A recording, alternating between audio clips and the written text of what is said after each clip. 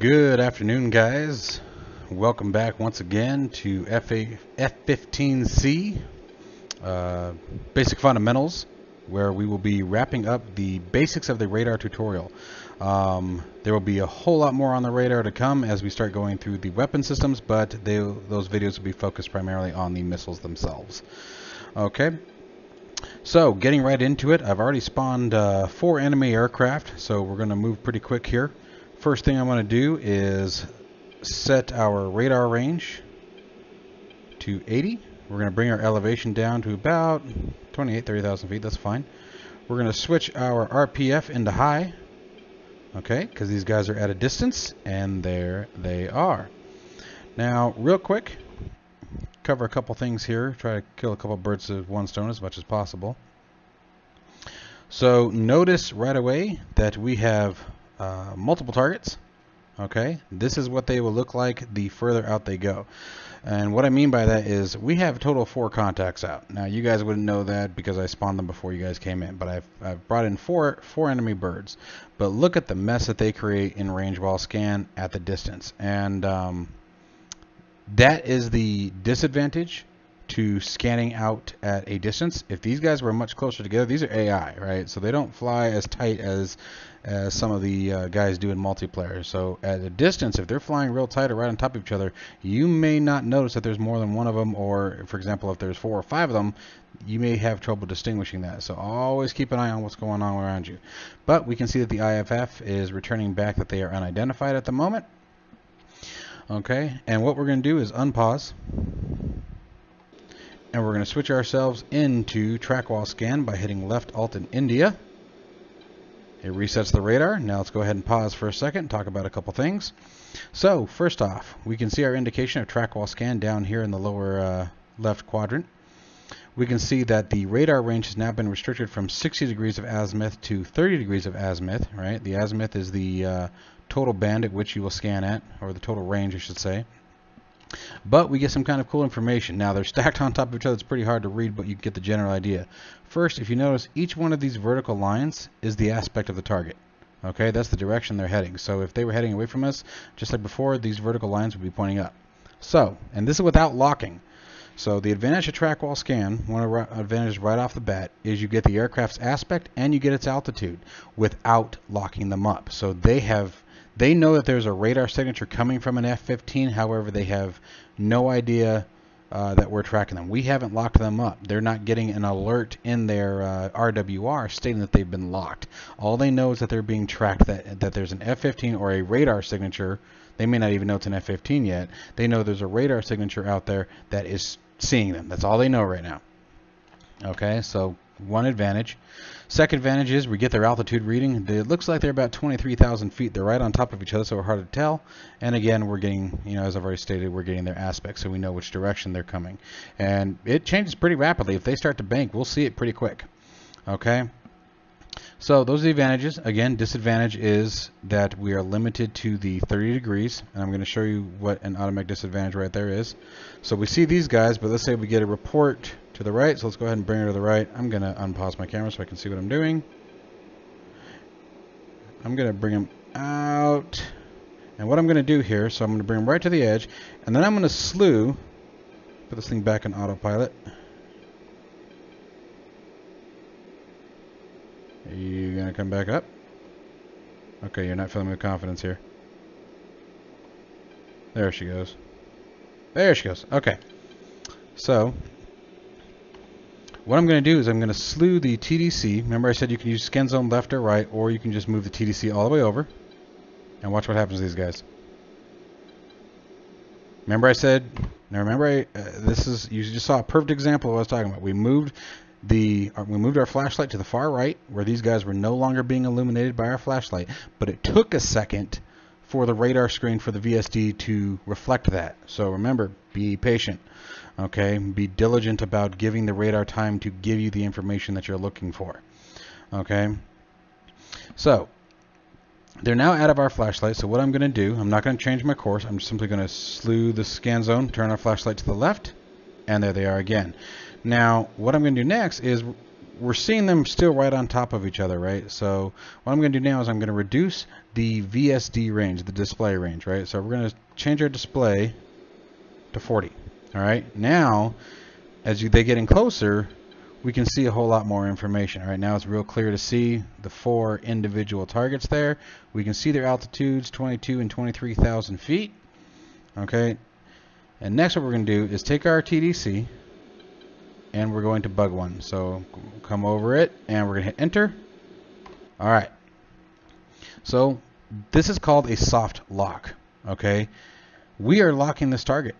We are seeing that, you know, all the information that we saw on single target track. Okay. So we've got his bearing down here at 175 degrees, 25 nautical miles out, closure rate of 1,337 knots.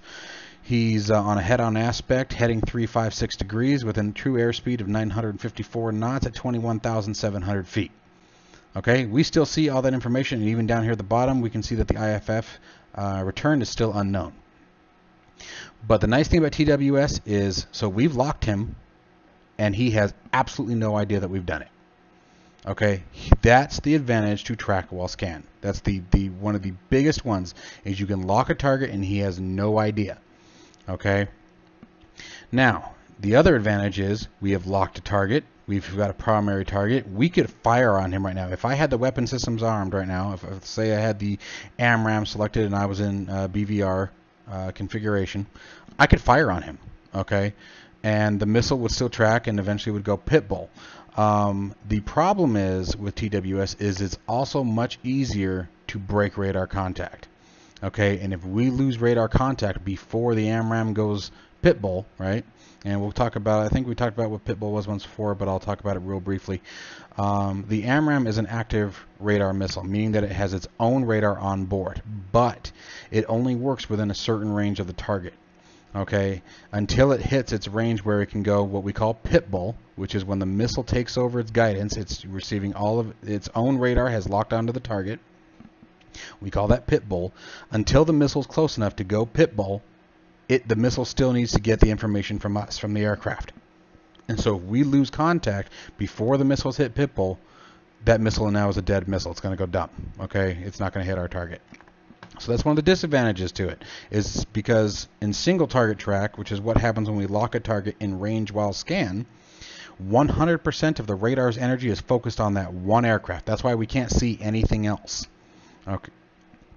Okay, so it's very important to really be aware of the pros and cons of each version of the radar, or each operation of the radar, excuse me, not version.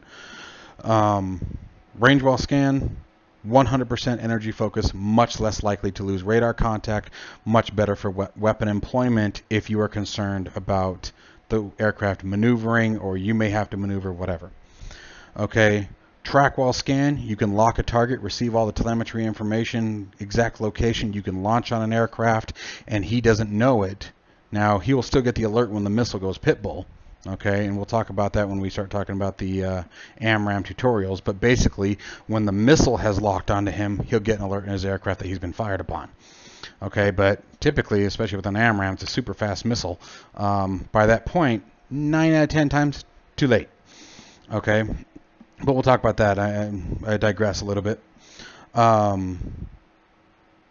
the nice thing about that, again, and with track while scan, is you can also see the other targets and what they're doing. So if you have, example here, you have a 4-ship flight, and you fire on one, you're also going to be able to see what his buddies are doing. And there's a couple other advantages that I'll show you here in just a second. Okay. So the other advantage here, and I'm going to try to put us into active pause and see if I can slow this down here. I think it was shift win pause. Okay. That didn't help at all. They're still coming right at us just as fast as they were. Okay. So real quickly, I'm going to try to do this super fast and then pause the screen again. So we're going to bug them. Notice that I'm locking up the other targets. Okay, so now I'm going to hit pause again. So now here's what we've got. We've now identified 4 individual targets. Okay. We have our primary, and then we have 1, 2, and 3. Now what have we done here? Is we have created the ability, by the way, real quick, not to digress again, but notice that also in track while scan, once we get close enough, the IFF has also identified the aircraft. We now know it's a MiG-29. Okay, so and again, another cool fact, we're getting the exact same information on the primary aircraft. You need to keep that in mind. This only counts for this aircraft right here that, you know, has the primary icon indication. And I'll give you guys a better look at that here once they break 20 nautical miles. We'll zoom in again. Okay, and then you'll get a real clear picture of what's happening. And actually, yeah, let's go ahead and do that real quick. So let them break 20.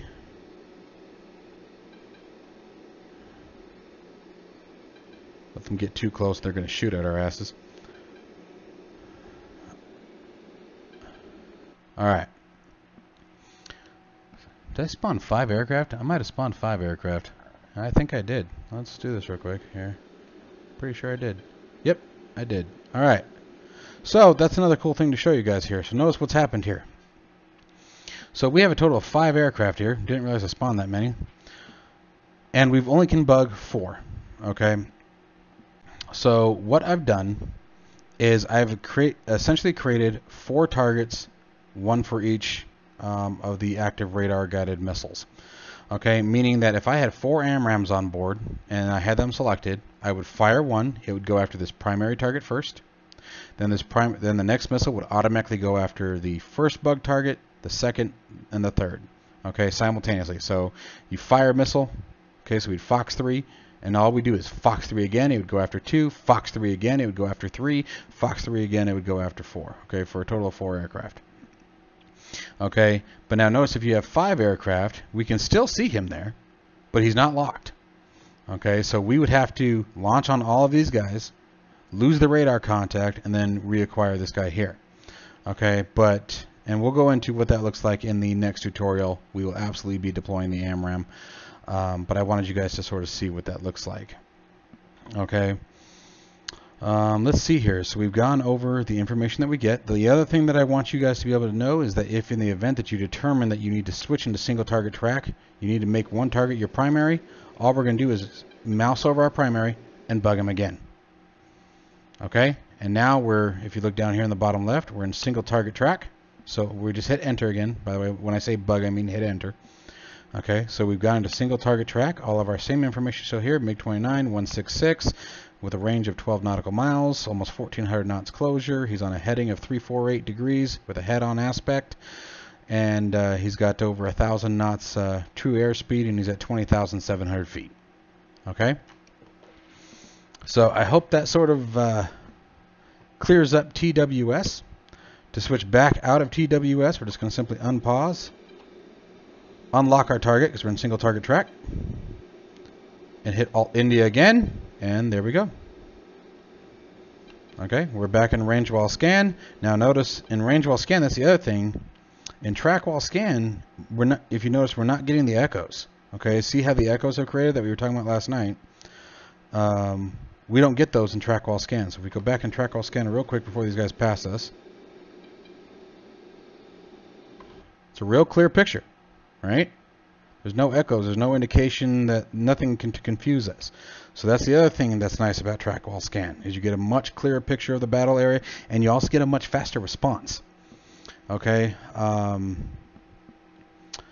So I think that pretty much sums it up for this course. This was a short one. The only reason why I didn't attach it to the end of the last one is because the last one has so much information in it. We had to go over controls. We went over, range while scan and its functionality that, I feel like if the videos get too long, people lose interest and things like that, and so that's why I broke this up into 2 segments.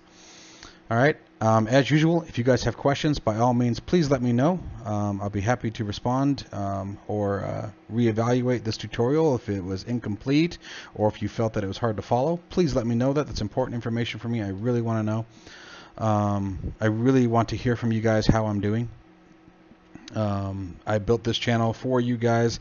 I built this channel with the intent of reducing the learning curve, primarily for DCS World. I'm going to start expanding some other things. We're going to get into X-Plane, American Truck Simulator. We're going to start doing some other projects as well.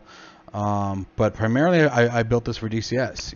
DCS was a really hard sim to get into if you didn't have the knowledge beforehand. So I'm trying to alleviate some of that. So if these tutorials are hard to follow, or you know, that's why, for example, if you guys notice, for those of you who have watched my earlier videos, I don't do the radio effect anymore. There were enough comments about me being hard to understand that I decided, well, yes, it was cool for the immersion, but I'm going to go ahead and remove it because I much rather you guys be able to understand what I'm saying as a tutorial than, hey, wow, that sounds kind of cool, he's talking out of a radio. You know what I mean? So please leave comments in the field below. If you liked the video, pound that like button. Please hit that subscribe button if you're new to the channel. We'd love to have you part of the family. And until next time, guys, this is Overkill. I'll see you. Take care.